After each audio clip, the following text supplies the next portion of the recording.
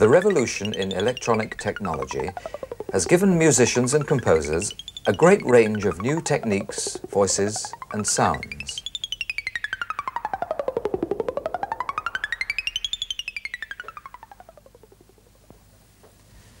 This is one of the studios at the Radiophonic Workshop, where we make electronic music for radio and television programs. In our day-to-day work here, we're not necessarily always pushing back the frontiers of experimental music, but nevertheless, this is a place where we can explore many exciting new sounds.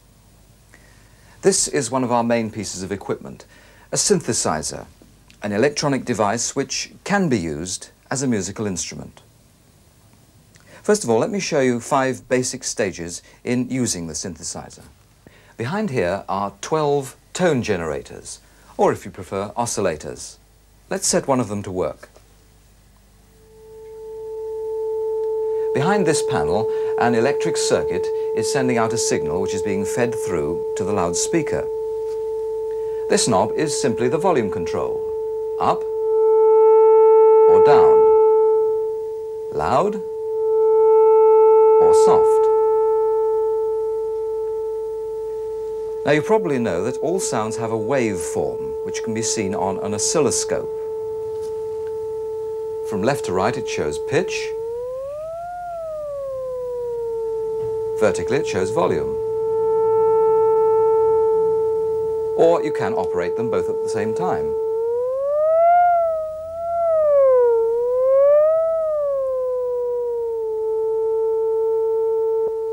This is a frequency counter. If I set this tone to 440 cycles per second, I know that I'll have middle A on the piano. And if I want to go an octave higher, I look for 880 cycles.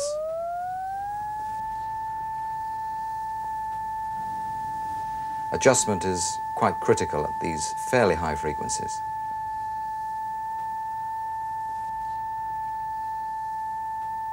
There it is, 880 cycles. So far, we've only been using one oscillator, but in fact, all 12 of these oscillators can be controlled either by hand or by one of the other oscillators. Let me show you what I mean. This oscillator is set at 5 cycles per second. I've turned it up, but you can't hear anything because 5 cycles per second is too low for the human ear. But if we take the 5 waves per second coming from that oscillator and use it to control one of the other oscillators, say this one, then we can impose on it a 5 cycles per second vibrato effect, which can be increased or decreased, speeded up or slowed down. What I've just set up, one oscillator controlling another, is an example of voltage control, which is central to the operation of all synthesizers, and it can turn a rather dull whine into an interesting and useful musical voice. Which brings me to the patchboard. Now then, there's the basic tone. Each time I'm adding one of these pins into the patchboard, I'm adding an extra oscillator into the circuit. Each oscillator represents a different harmonic. So in this way, I'm able to build up the reedy sound. So we've got the basic tone and 1, 2, 3, 4, 5 harmonics. I'll take away the harmonics now so you can hear the contribution they make to the whole sound. So now all you're hearing is the basic tone. I'll put the harmonics back in again. So far, we've just been listening to continuous notes. Now let's consider individual notes which we can build up into a melody later. Every note on any instrument has a definite shape, which we call the envelope. And to make this shape on the synthesizer, we feed the note through an envelope shaper. Let's take this signal that we were using a moment ago and put it into this envelope shaper, controlled by this row of knobs. Basically, it's an on-off switch. Or you can use the same button to trigger a longer note.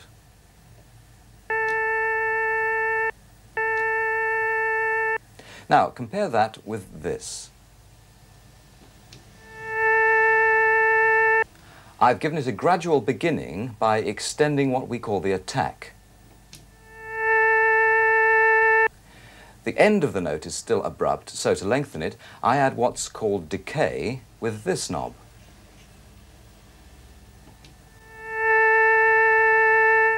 Notice the difference? A gradual beginning and now a gradual ending as well. So, we've talked about basic tone, pitch, volume, vibrato, tone color, and envelope shape, all created by this one piece of electronic technology. At this point, you might well ask, why do we go to all this trouble simply to imitate the sound of a conventional musical instrument? Well, the answer is that we very rarely try to copy conventional sounds. We're far more interested in exploring abstract sounds to create certain moods and effects.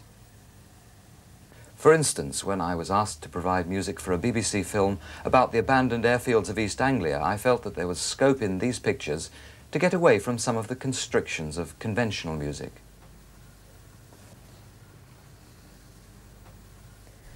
For example, here's a widely spaced chord which I'm generating from 6 oscillators.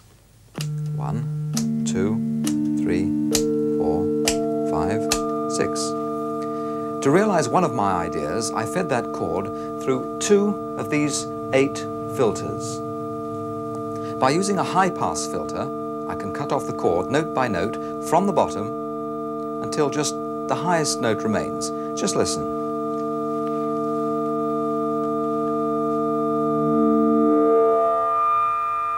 There it is, just the highest note.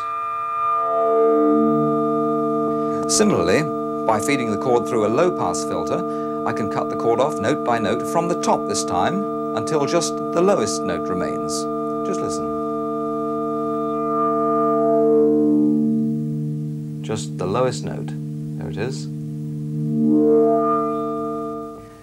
Eventually, I combined the output of both filters and fed the output through an envelope shaper, which meant that once more, the operation is controlled by this one button.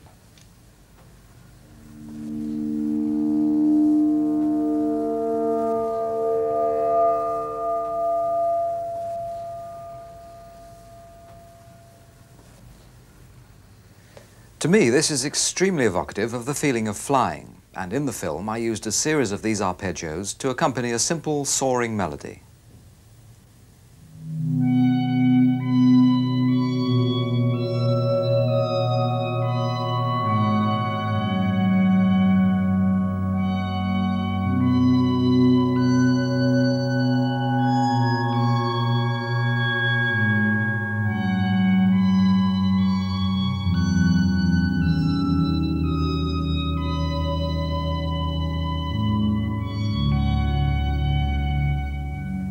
To end with, let me tell you about one more device on the synthesizer, but bear in mind that we've only seen a fraction of the resources available, and we've only been in one of the 5 studios here at the Radiophonic Workshop. In another part of the same film, there were shots of piston-engined aircraft, which have a highly individual engine sound that can be musically stylized to good effect. Now here's another situation where you can use your imagination. Let's go back to our oscillators. Here's my first oscillator, and this time I can control the pitch with this joystick.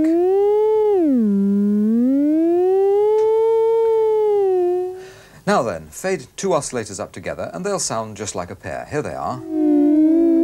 Once again using the joystick to control them. Now feed those 2 oscillators into a device known as a ring modulator and they'll react against each other like this. Once again, the joystick is of great help. What I'm looking for now is something more like an engine sound. And I know that if I feed in low frequencies, I'll get some of the throb and rumble of those aircrafts all those years ago.